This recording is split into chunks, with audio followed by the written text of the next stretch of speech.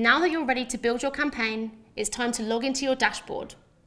Open up a new window and type in ads.taboola.com to access your dashboard, or simply log in from the taboola.com home screen. If at any point you need a moment to get caught up, simply pause the video.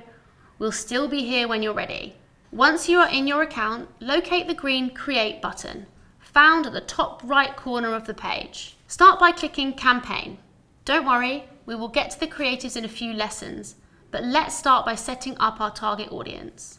When setting your campaign name, you should be aware that it is only visible to you and will not appear on your ads. Essentially, the naming convention is just to make it easier for you to navigate your campaigns as you begin to grow your presence on Taboola. The brand name field is next. Now, your branding text should reflect either your brand name or the name of your landing page URL, because it's going to appear live to users online, just beneath your ad headline. And then you will input your marketing objective for your campaign. We covered the importance of setting a proper marketing objective back in Chapter 2, but if you need a reminder, your marketing objective is the goal that you are looking to achieve within a given time frame for your campaign. Whether it be lead generation, online purchases, etc., you will select one that best applies to this campaign. From there, we proceed on to setting up your campaign flight dates.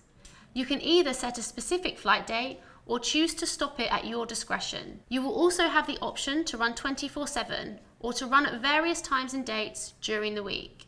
If you are performance focused, you may consider targeting users only during the weekdays or only evenings. If you are looking to build brand awareness, then 24-hour run times may suit your needs. The timelines of your campaign are completely customizable so that you can spend only at the hours that best suit your company goals. And then it's on to your campaign targeting capabilities. The first step is to set your target location, which allows you to target as narrowly as within a given zip code.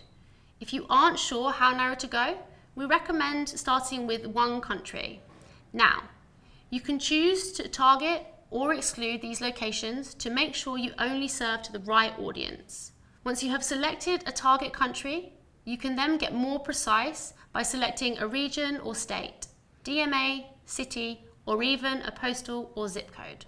Once you select your location, it's time to look at which platforms you wish to target. It's a tried and true Taboola best practice to separate your campaigns by platform to get the best use of your bidding and budget, and to develop more robust learnings that will help you understand how users engage on different devices. When selecting a platform, simply tick the checkbox for the platform you wish to target. We also offer targeting by connection type, operating system, and even browser. You will have the option to target all browsers and operating systems, or you can select only specific versions of each.